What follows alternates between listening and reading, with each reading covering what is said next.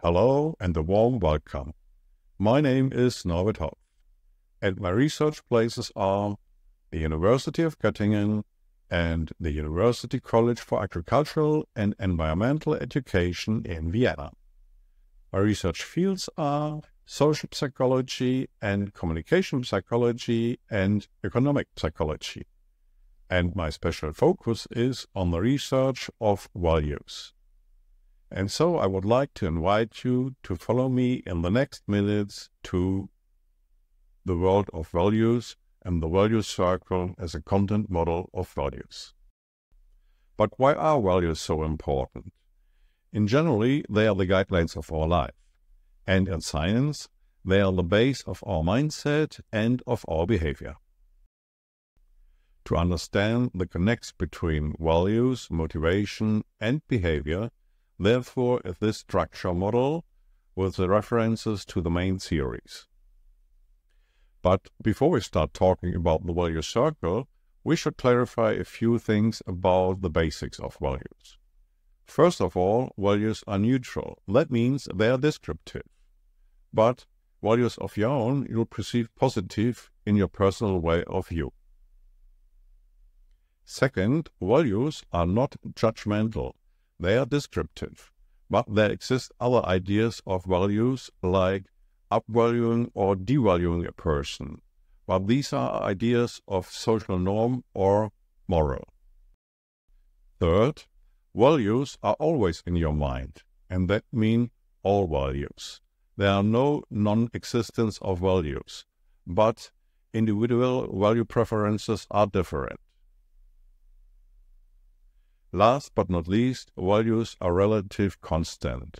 That means value changings are rare, but they are possible, especially in the intrinsic way. Especially during new cognitive processes, for example, at school or during the studying, and with personal intensive processes like illness or death in your personal surrounding. After these basics of the values, we start with the structure of the value circle. There are two axes. The first is between the universalistic values and the egocentric values, and the second is between the self-determined values and the traditional values. So there exist four segments. The first sector is the sector of pro-social persons.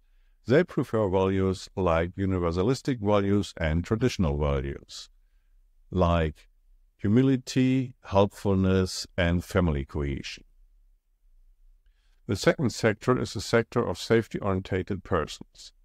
They prefer values like traditional values and egocentric values, like security, following the rules, and respect from others. The third sector is the sector of the hedonistic persons.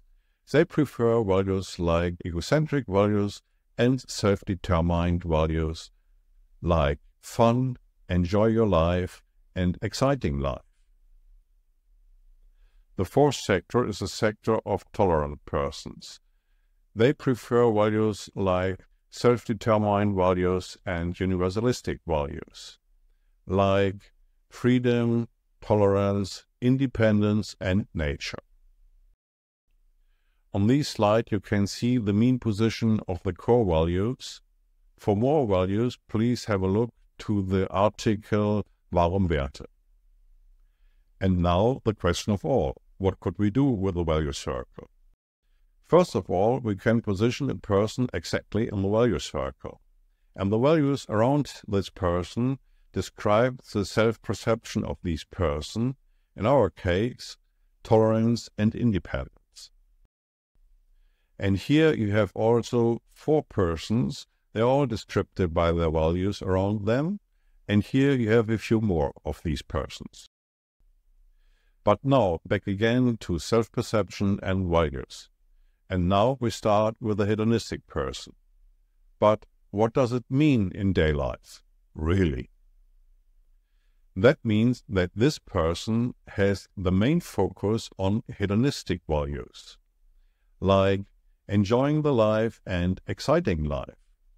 And that means a pure hedonistic focus to all situations in life. It also means that this person looks to all the others with a hedonistic view and think that all the others prefer also the hedonistic way of life. And obviously that's not true, like the value positions of 1, 2, and 4 shows. Another problem is that a hedonistic person makes a hedonistic communication to all the others around.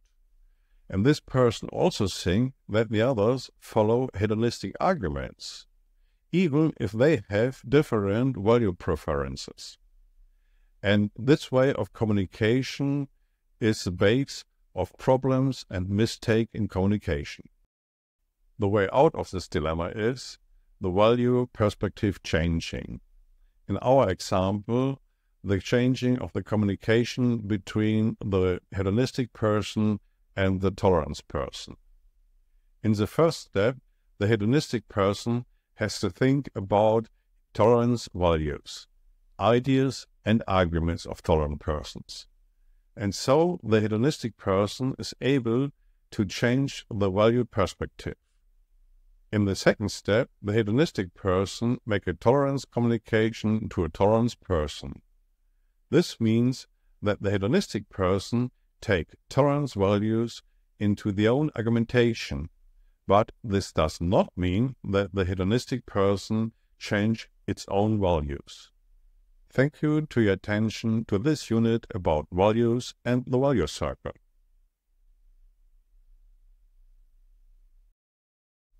Let's sum it up. Knowing values and the value circle is the base for a cognitive and reflected understanding of the way you and others are thinking and behaving. Important keywords are value self-perception and value perception of others, value communication, and value perspectivity changing.